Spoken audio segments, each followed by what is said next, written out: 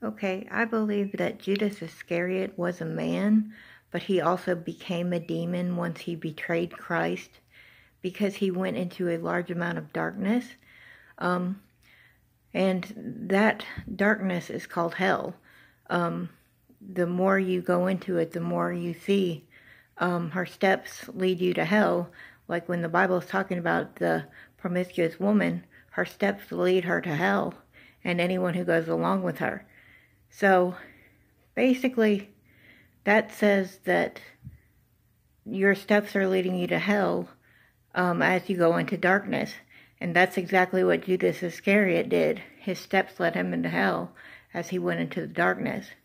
And his darkness was he crucified Christ, basically had him crucified, and never repented. And even if we could get him off that tree that he hung himself on afterward, we could prove that he never repented. He still wanted the money. And that's basically what caused him to become a demon.